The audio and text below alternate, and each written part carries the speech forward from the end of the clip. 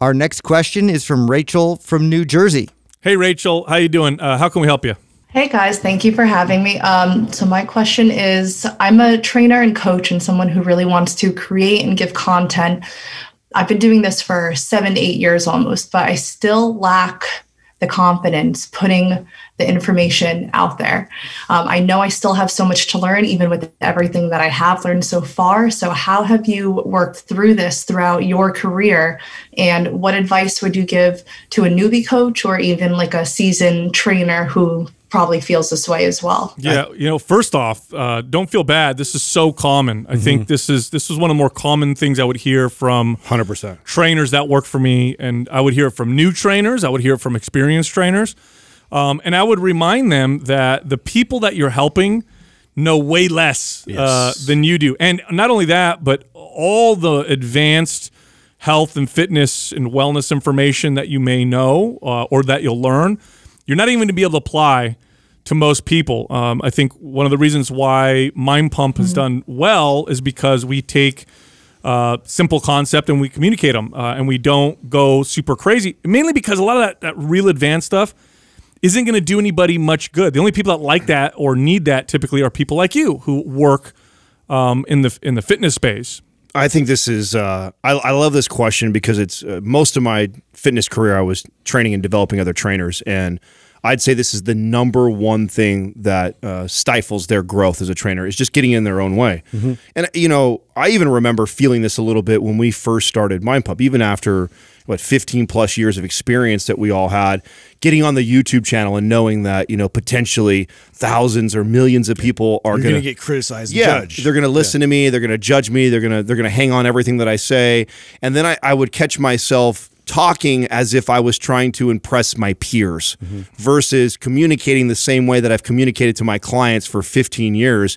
And it's funny because when you do that and you're super hypercritical of yourself, honestly, it doesn't even do well. So if you're thinking about this as far as putting content out on Instagram, Facebook, on YouTube, and this is your concern, the irony is that those really high-level conversations don't even perform very well on all those platforms. If you want to reach the masses, you've got to communicate the same way that you can communicate to your aunt or your uncle or your little brother or older sister, whatever, like the same way you would communicate at home to those people. And you got to get out of your head and not think about you're talking to your peers, or I've got this educator that's going to listen to me and they're going to critique what I said. Get away from all that. You're trying to help people, and that if that's your desired outcome and you lead with that, then communicate the same way, and you'll be just fine. And stick to the things you feel confident in. Stick with what you're passionate about. I definitely struggle with this a bit, trying to change my voice and make it so like you said, peers and everybody else watching would sort of validate and would back what I was saying. But really, like if you just stick with what you know and what you're passionate about, a lot more people are going to benefit from it. And that's something that just comes with putting it out there with reps and getting your message out and fine tuning it over and over again. And go look at, if you get a chance, go to our YouTube channel and just look at like the top 15 videos or so that perform really well, and listen to the way that we're communicating, and look at all the hate too, by the way. So our most viral videos, we have the equal amount of hate of people, critics coming on there and saying, oh, that's not true, and trying to argue with us with biomechanics or trying to say that we didn't communicate something well. And that's just our peers and people that are trying to come in there and stir shit up. It's actually helping millions of people that it reached. So go look at those and just pay attention to the way that the stuff that we're communicating. And there's not very high. It's not very high level. Then we have stuff on that YouTube channel that is really high level, that we've had people come on the channel and they talk, 10 levels above the average person, and it doesn't perform well because the average person hears that, it goes right over the top of their head. And think of yourself as a curator, right? You're there too to direct people to other people that specialize in those areas, and people really appreciate that if you can kind of introduce them to other people they would have otherwise never found. Yeah, Rachel, what are the number one goal? What's the number one goal you get with your clients? Is it fat loss or weight loss, like I've experienced? Definitely change in body comp position. And I think overall, just, switching the mindset from this like all or nothing mentality to a more abundant mindset. That's definitely something that I've helped them do, and simplifying their workouts. I think most of my clients come to me because they find like simplicity and ease when it comes to training and working out, as opposed to feeling overwhelmed and burnt out and all of that too. So I try to really just simplify it for everyone. Yeah, now that's spoken like somebody who's been training people for over 5 years. You actually sound a lot like you know what you're talking about. That's what I would have to teach trainers. I mean, let's say you have a client who wants to lose weight and you have 2 trainers. One trainer explains the intricacies of the metabolism, talks about ketosis if they cut out their carbs, talks about the Krebs cycle. And then the other trainer helps with their behaviors and helps them deal with bad relationships with food, and maybe says something to them like, hey, let's try drinking some more water and let's start with that. Which trainer do you think would be more successful? Now, I think the answer is pretty obvious. So think of it that way. Your desired outcome is to get people to improve their relationship to exercise, maybe develop one that's lifelong, eat better. All that complicated stuff, it's great. I love learning it. I mean, especially me, it's one of my favorite things to read about. But, I mean, how often do I communicate that to clients? Almost never. There's almost zero value. It doesn't help them at all. The people that like to hear that kind of stuff is people like us, people who work in the field. So simple is better, and communicate in ways that are effective. And that usually means simple and direct, not complex or way out there.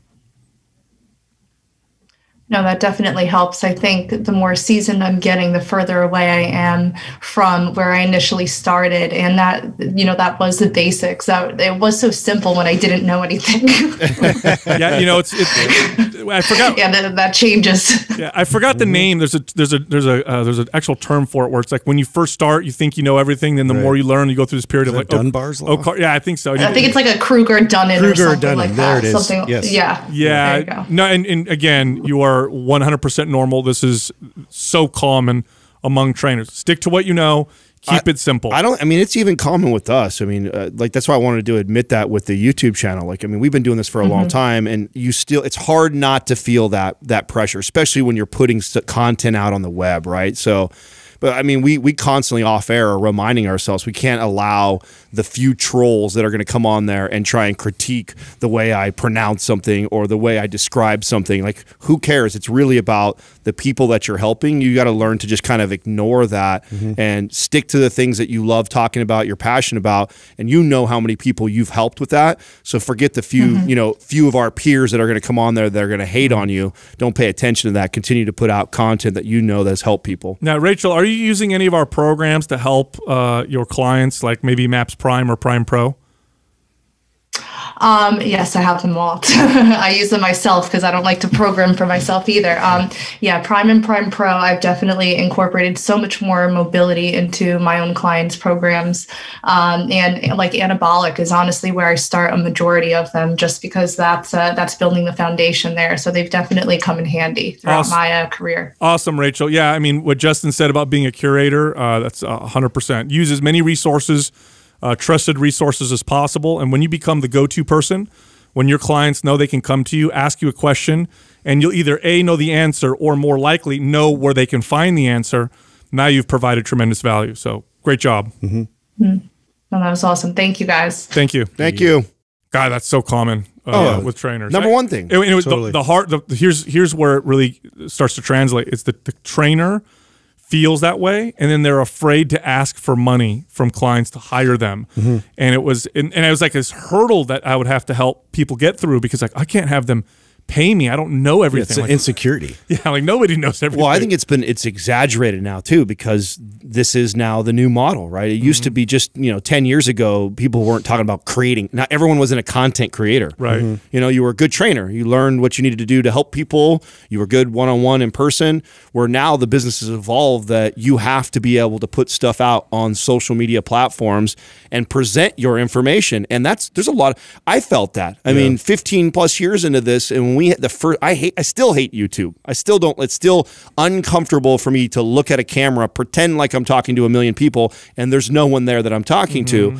That's still a very, and then also know that I'm going to get thousands of trolls that are going to see this at one point, and a lot of my peers that are going to hang on every word that I say and look for all the holes to try and poke holes in my whatever point I'm trying to make. And so I get it, man. This is even someone experienced.